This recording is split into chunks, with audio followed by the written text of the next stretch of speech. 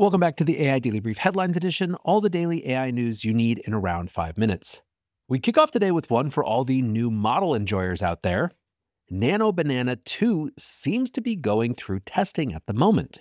Now, you might remember how earlier this year, towards the end of the summer, Nano Banana really took over the image generation world. It wasn't necessarily that it was better at raw image generation than other models, but at the fact that it was so much more steerable and that it gave people the ability to edit in a fine-grained kind of way.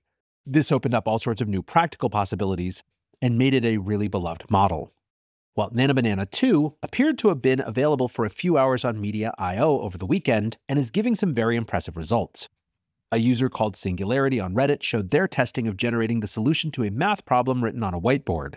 The text rendering is significantly improved, and the new model was able to generate the correct answer where Nano Banana 1 failed.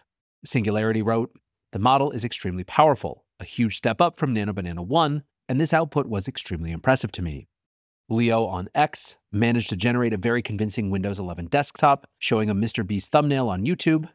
Also on X, Roberto Nixon showed that the testing was completely without guardrails, generating a photo of Diddy hanging out with Elon Musk, and a CNN splash screen discussing a Trump third-term prediction.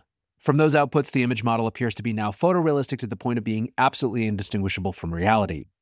SRK Dan showed the model passing the impossible clock and full wine glass tests, as well as generating a pink ocean and a glass Big Mac with perfect reflections. Gaga from Media.io said on Discord that the model was taken down by Google and that it was only intended for internal testing. However, they noted it performed amazingly well in testing.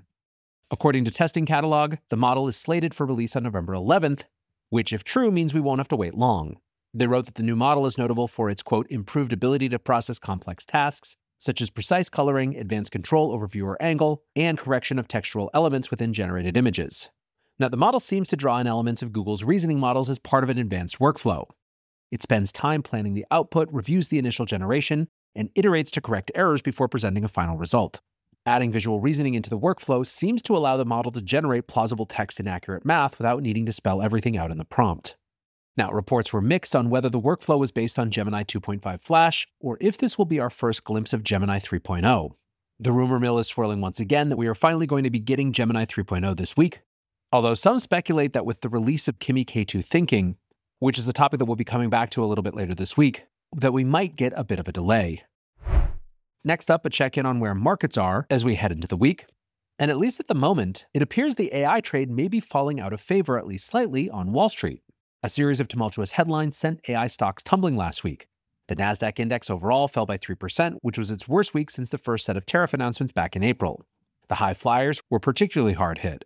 Palantir was down 13% for the week, Oracle dropped 9.7%, and Nvidia was down by 9.6%. The drawdown bottomed out on Friday, but still raised many questions about the sustainability of the AI bet.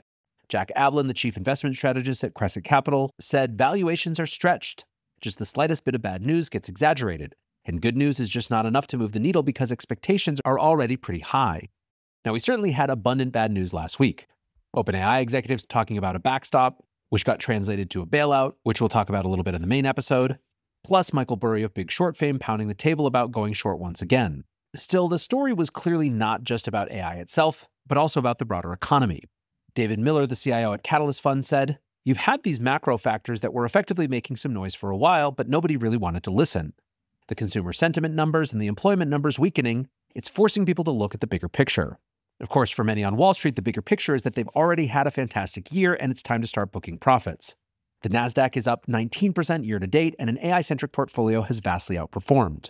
Many portfolio managers will be tempted to cut risk, secure their bonus, and book a ski trip, rather than hold out for a few more percentage points to end the year." Stephen Colano, the CIO at Integrated Partners, commented, "Investors are on edge. Seems like the profit-taking is coming from the things that have run the most since early April, which is AI and anything connected with it." Legendary investor and professor of behavioral economics Peter Atwater said, "If you watch this week, there's been a decided negative bias to what people are saying about AI. If we see the mood deteriorate, the skepticism should rise, the scrutiny should intensify. And those would be behaviors that ultimately limit the potential of the market to bounce."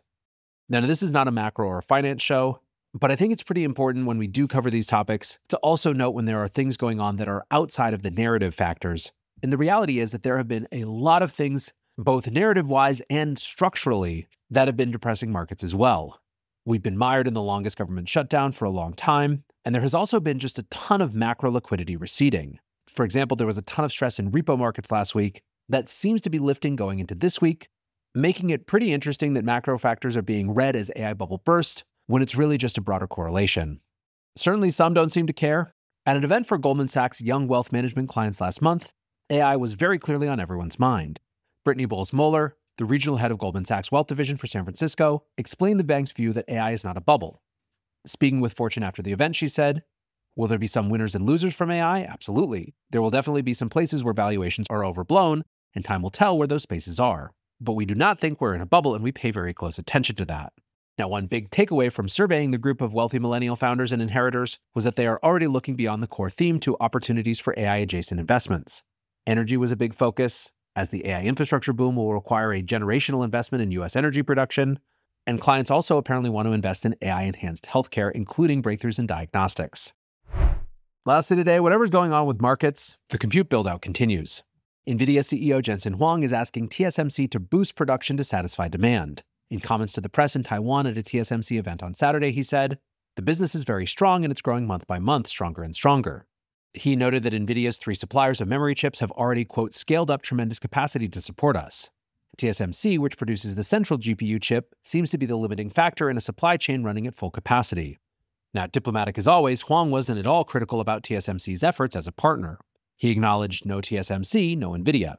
Still, Jensen said his company is working through a record $500 billion order book over the next year, and they need as much capacity from TSMC as they can get. By all accounts, though, TSMC is already operating at full capacity. CEO C.C. Wei told employees at a Saturday event that he expects to see record sales every year for the foreseeable future. He acknowledged that Jensen had, quote, asked for wafers, but said the number was confidential. Taiwanese media reported that TSMC would be increasing their production of 3nm chips by around 50% to reach 160,000 wafers per month. Nvidia reportedly will take more than half of that additional capacity as they scale up the delivery of Blackwell chips. So as we kick off this Monday, we've got new models, market mayhem, and the never-ending search for compute. All in all, it sounds like a pretty AI start to the week. However, that's going to do it for the headlines. Next up, the main episode.